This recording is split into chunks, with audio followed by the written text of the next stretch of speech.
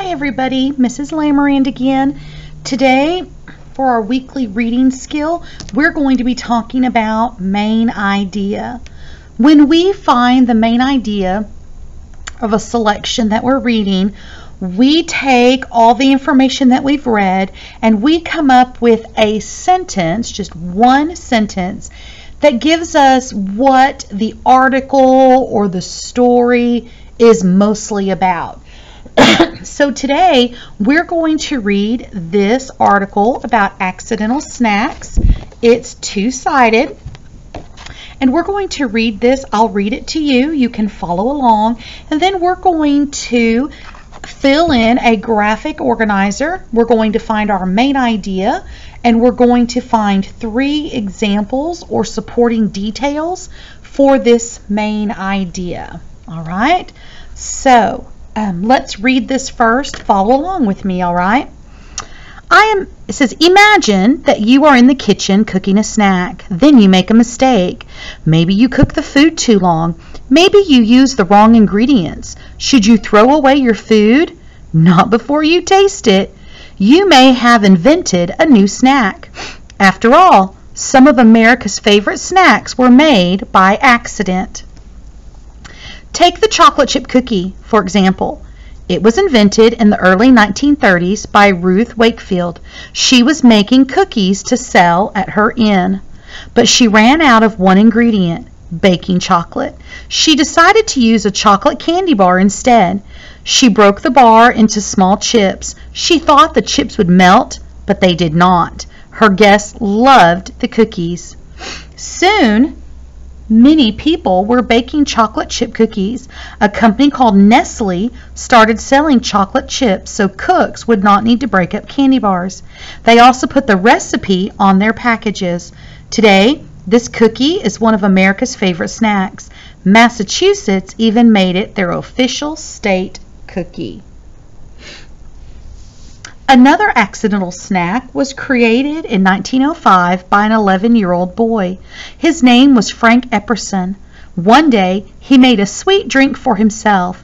He stirred it with a stick, but then he set it down outside and forgot about it.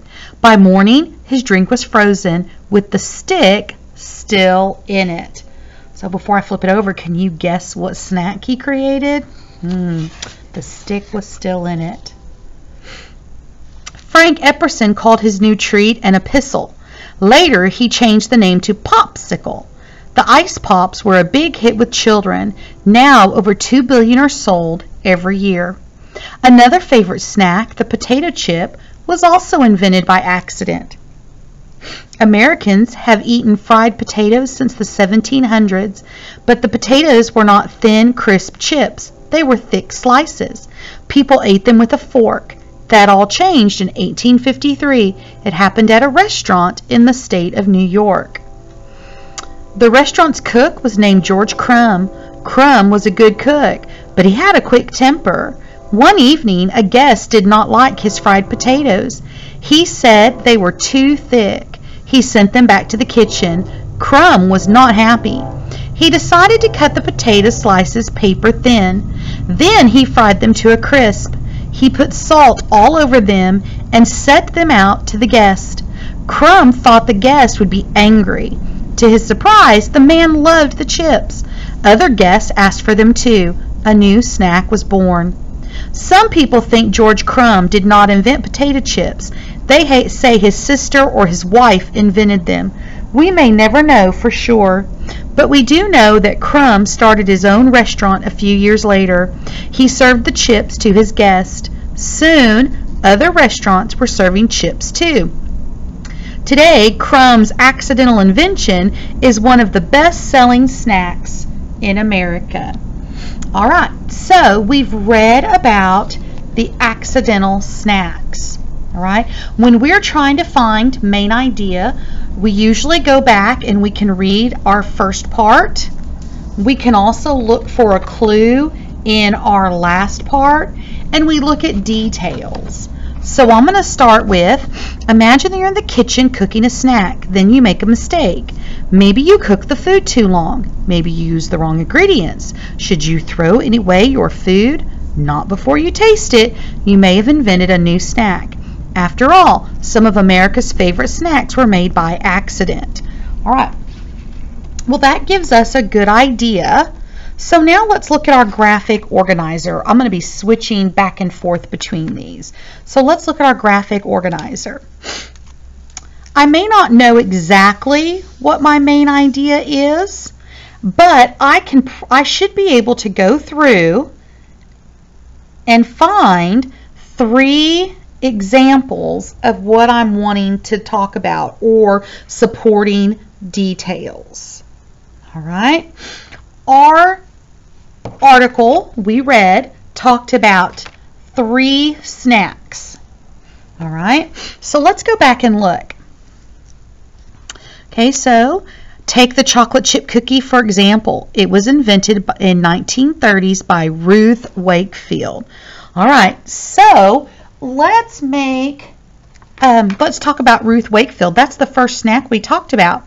So I'm going to say Ruth Wakefield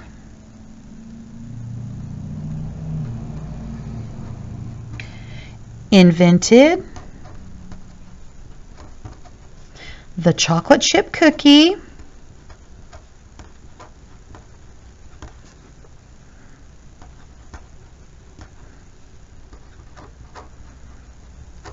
by accident. All because she was out of baking chocolate. So, some examples of this, we know she ran out of baking chocolate.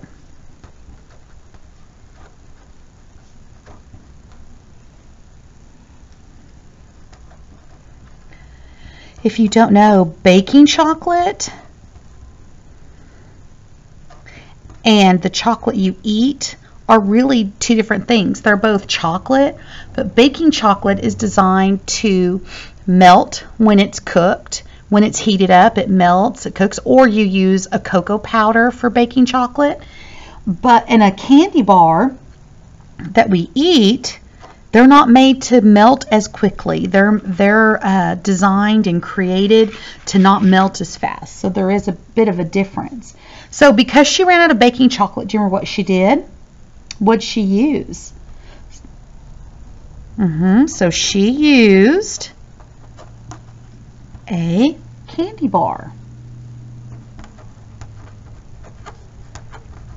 It didn't melt. People loved it. People loved it. And then, remember a company? Do you remember the name of the company? We still use their chocolates. A company called Nestle started selling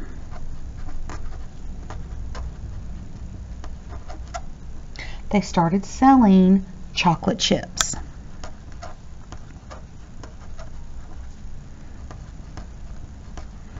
All right, so there's one example that they talked about in here.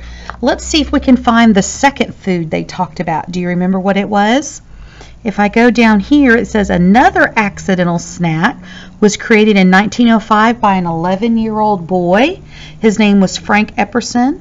One day he made a sweet drink for himself, stirred it with a stick, sat it outside and forgot about it. By morning his drink was frozen. The stick was still in it. Frank Epperson called this new treat an epistle. He later changed the name to Popsicle. The Ice Pops were a big hit with children. Now over 2 billion are sold every year. So our second snack that we talked about was Frank Epperson inventing the popsicle. So Frank Epperson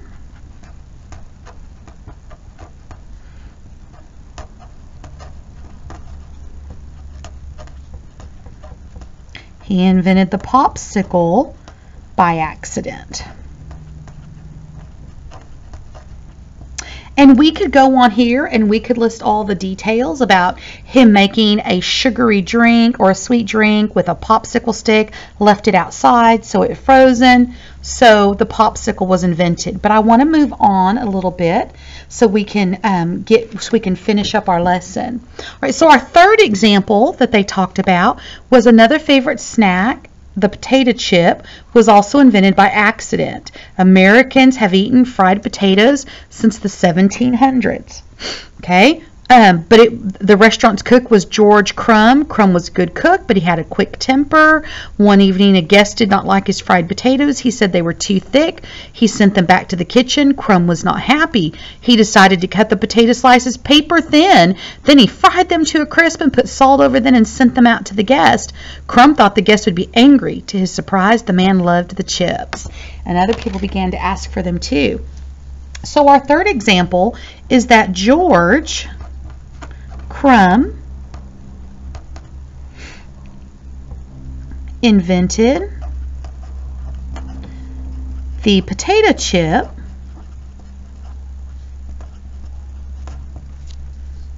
by accident. So these are the three main ideas that this article talked about. Ruth Wakefield invented the chocolate chip cookie by accident. Frank Epperson invented the popsicle by accident. George Crumb invented the potato chip by accident. Oh, I spelled invented wrong. My students would have been going, Mrs. Lamoran, you spelled a word wrong. What? In all three of these, they all have something in common. And what is that thing that they have in common? They all say what? By accident, by accident, by accident. All right, so let's see if we can find us a sentence that talks about our main idea. Imagine that you're in the kitchen cooking a snack, then you make a mistake. Maybe you cook the food too long. Maybe you use the wrong ingredients. Should you throw that food away? Not before you taste it. You may have invented a new snack. After all, some of America's favorite snacks were made by accident. Look right here, by accident. So, what's the main idea of what we read? It's that sentence right there, right at the end of our first paragraph. Some of America's favorite snacks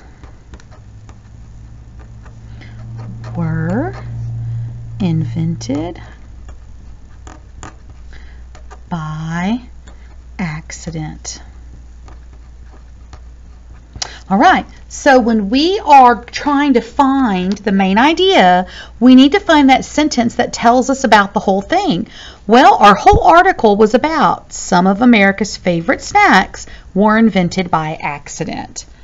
Also, if you're in Mrs. Lamoran's reading classes, I've taught you that a lot of times our main idea sentence can be in our first paragraph, or our main idea sentence might be in our last paragraph. So those are places you can look to if you're having a hard time finding the main idea. All right, so don't forget, read carefully when you find your main idea. You have to have evidence to support your main idea, like I did with our 3 examples, and you're quickly on your way to finding main idea. Talk to you guys later.